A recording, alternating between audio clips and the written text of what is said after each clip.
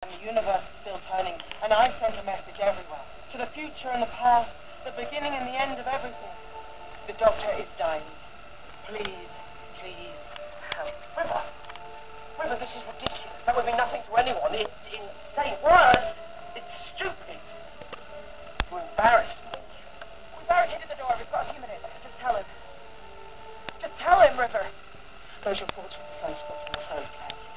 They're wrong. There aren't any. It's not the sun. It's you. The sky's full of a million voices saying, yes, of course, we'll help.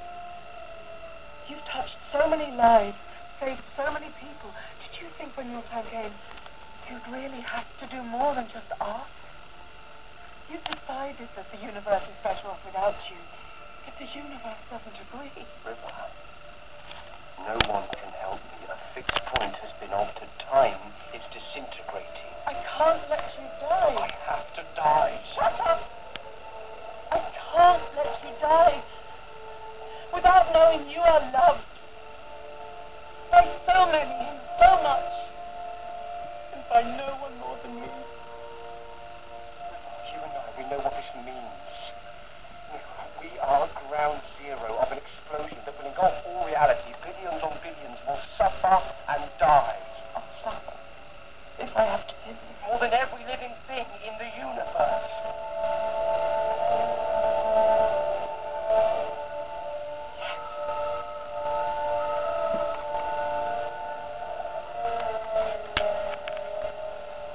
River, why do you have to be this?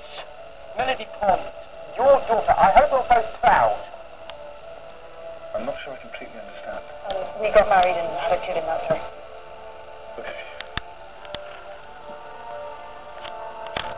Amy, uncover me now.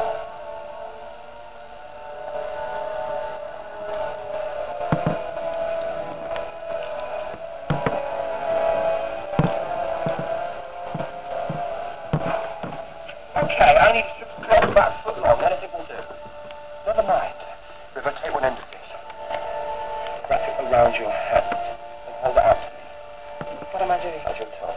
Now, in the middle of a combat zone, so we'll have to do the quick version. Captain Williams, say, I consent and gladly give. To what? Just say it. Please. I consent and gladly give. Need you to say it too. Mother of the bride. I consent and gladly give. Now, River, I'm about to whisper something in your ear, and you have to remember it very, very carefully and tell no one